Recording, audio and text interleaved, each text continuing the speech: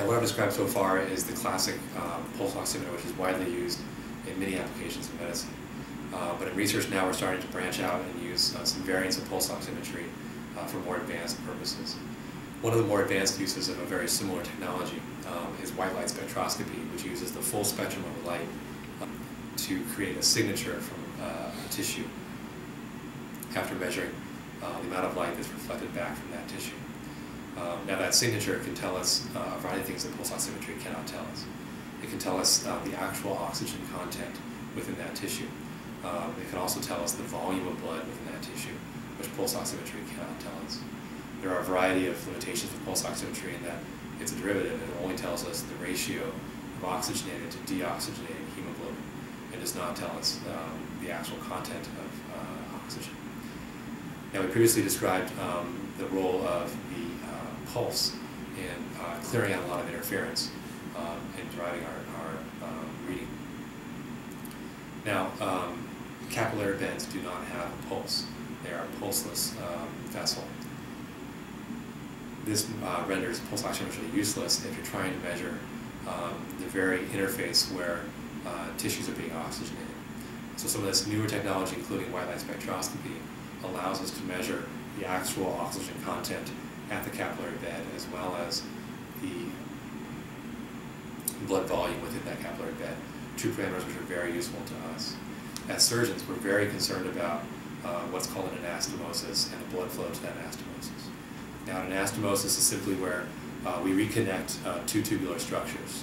In my case, we reconnect a resected stomach to the esophagus. And when we go to reconnect that, if it were to leak, the contents that are in the stomach and the esophagus are so toxic they can cause a patient to die should it leak out of that, that lumen into the peritoneal cavity or into the abdominal cavity. It's been well established in medicine that adequate perfusion, that is adequate blood flow to both of those structures when you put it together, is imperative for adequate healing and to ensure that that connection, that anastomosis, is well sealed. Accordingly, we've started using white light spectroscopy, kind of the more advanced pulse oximetry, to directly measure the amount of blood that's being delivered to each of these organs to ensure that we have adequate blood flow before we create that anastomosis to prevent leak and to prevent the complications associated with that leak. Another critical use of white light spectroscopy has been in patients who've undergone a stroke. Pulse oximetry is not useful in the brain, and you cannot directly measure blood flow in the brain using pulse oximetry because of limitations of getting your transmitter and your detector across the tissue. However, white light spectroscopy simply emits light into the tissue and measures that light that's reflected back from that tissue to the same point. As a consequence, a white light spectrometer can be placed directly into the brain and can measure the amount of oxygen being supplied to that portion of the brain after a stroke. Researchers are looking at this as a possible way of monitoring patients with stroke to monitor the adequacy of therapy. Most of the pulse oximeter readings are based on empirical fits.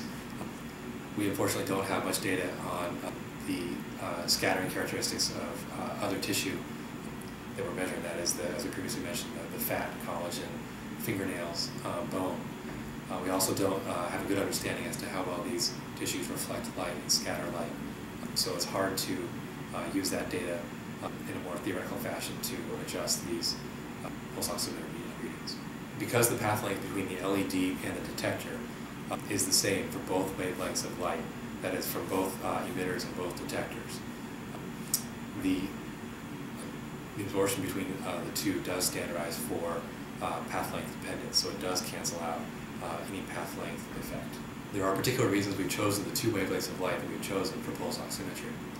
These are the two wavelengths at which the absorption coefficients for each substance, the oxygenated and deoxygenated hemoglobin, are the most different.